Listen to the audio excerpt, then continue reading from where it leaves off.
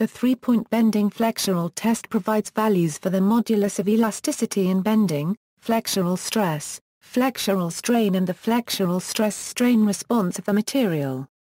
The main advantage of a 3-point flexural test is the ease of the specimen preparation and testing. However, this method has also some disadvantages. The results of the testing method are sensitive to specimen and loading geometry and strain rate. Testing method. The test method for conducting the test usually involves a specified test fixture on a universal testing machine. Details of the test preparation, conditioning, and conduct affect the test results. The sample is placed on 2 supporting pins a set distance apart and a third loading pin is lowered from above at a constant rate until sample failure. Calculation of the flexural stress. For a rectangular cross-section, for a circular cross-section, calculation of the flexural strain. Calculation of flexural modulus. In these formulas the following parameters are used: equals stress in outer fibers at midpoint, equals strain in the outer surface, equals flexural modulus of elasticity, MPa, equals load at a given point on the load deflection curve, equals support span, equals width of test beam, equals depth of tested beam, equals maximum deflection of the center of the beam, equals the gradient of the initial straight line portion of the load deflection curve, PD, equals the radius of the beam. Fracture toughness testing. The fracture toughness of a specimen can also be determined using a 3-point flexural test.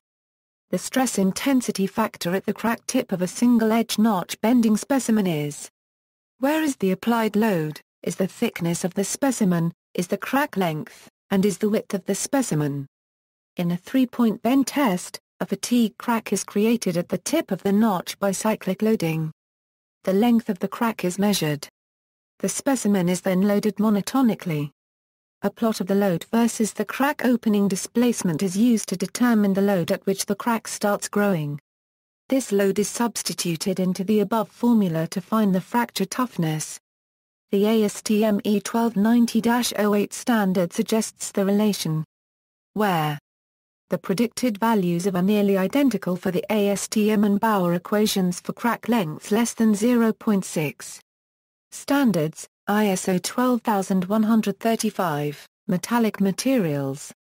Unified Method for the Determination of Quasi-Static Fracture Toughness, ISO 12737, Metallic Materials.